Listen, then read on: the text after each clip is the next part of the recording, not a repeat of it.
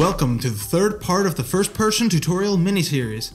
I'm Stephen, and this time we'll be looking at how to write some code to move our enemies and then spawn some enemies into the scene.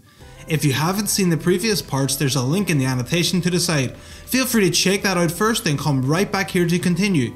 Otherwise, let's get stuck in. To start, we want to write a script that can be used to move the enemy around an area. Go to the Assets folder, right click and choose Create C# script and name this script enemy_movement. Click on the enemy and then drag the new script into the inspector, and it should now be attached to our enemy. Then double click to open the script in the editor of your choice. I'll be using MonoDevelop. Before we start writing code, let me explain how this script will work for a minute. It's going to be a very simple form of AI. The enemy will move in a straight line at a set speed around the area. When they come within distance to an obstacle, they will turn in a random direction and continue moving. This ensures they do not collide with any obstacles and gives them the appearance of having some form of intelligence. The enemy will be able to detect nearby objects using raycast. Just like how the player makes use of raycasting from the camera, the enemy does this too. To start, we need to create some variables. Type in public float speed equals 3.0f. So this is the speed at which the enemies will move. Next, type public float obstacle range equals 5.0f, and this is the distance to the objects before the enemy turns. Then private bool underscore alive, and this checks if the enemy is alive. Then go to the start method. Start runs when an object is initialized, so when an object is created we set underscore alive to true. Next we'll go to the update method and type if underscore alive, then transform.translate 0, 0 and speed times time.delta time. What that does is checks if the enemy is alive. If they are, they continue to move forward. We don't want dead enemies to keep moving. And also, using time.delta time makes sure the enemy moves at a steady rate, independent of frame rate. Type ray equals new ray transform.position transform.forward. This is creating a ray at the position of our enemy and pointing it in a forward direction. It's like the enemy is looking forward. Then we have raycast hit. You might recognize this from the player scripts in the previous parts also. Next we have if physics.spherecast ray, 0.75f, out hit. And just to note, physics.spherecast means the ray has a circumference instead of being a single line. This then accounts for the enemy's entire body and not just a single point. And inside that we have if hit.distance is less than obstacle range, and now we're checking if we are within distance to any obstacles, and in that we have float angle equals random.range minus 110 and transform.rotate 0 angle 0, and this rotates the player on the y-axis about the angle we've called angle, which is a random number between minus 110 and 110. And we close those off. And we also must adjust the enemy's alive state. So when they die, we need to ensure they stop moving. So let's create a method.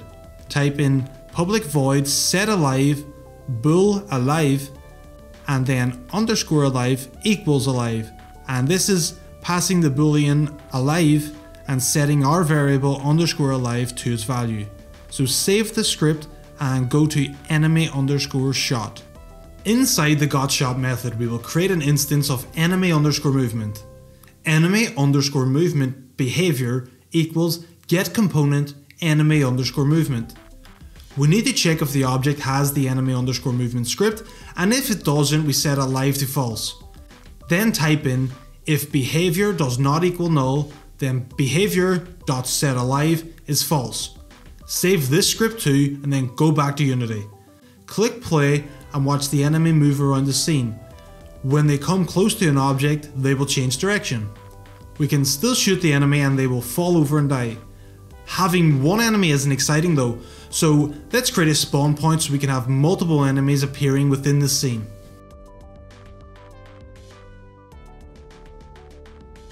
For some reason the cursor was not recorded in the next section of the tutorial, so I'll attempt to explain things a little more so you can follow along. Sorry for any problems. First thing to do is go to the hierarchy at the left and select the enemy. Drag the enemy into the assets folder at the bottom. You can see the enemy appears here now. This is called a prefab and it is our enemy object. This can now be reused and we can create multiple instances of the enemy.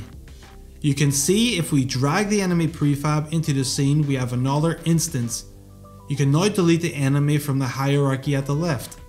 Zoom out a little bit to get a better view of the scene. Right click in the hierarchy and select Create Empty. In the inspector to the left, rename this spawn point. Click the gear in the transform and reset the values so that it is in the center of the scene. Next, we need to create a script to spawn enemies. Right click in the assets folder at the bottom and select Create C# script. Name it enemy_spawn. Double click to open the script and delete the start method.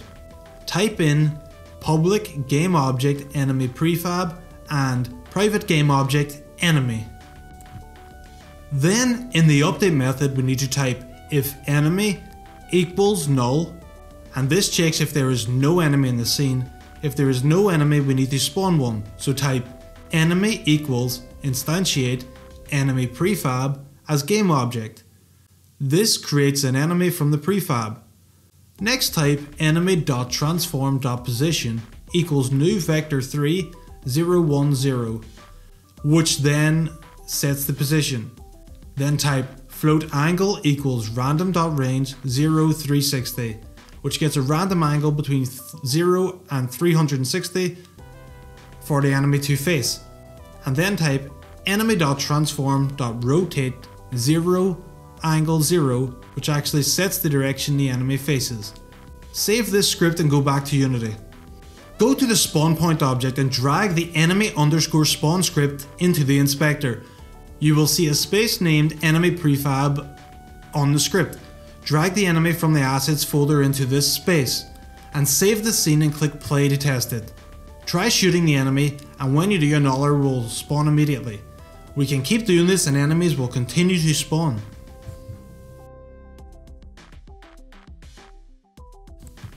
And with that we have come to the end of this tutorial. Let's do a quick recap of what we have covered. We have looked at writing a script to move enemies, then giving enemies the intelligence to not crash into walls, and killing enemies, and then spawning enemies into the scene. So thanks again for watching this video. Make sure to subscribe for more tutorials like this and I'll see you next time.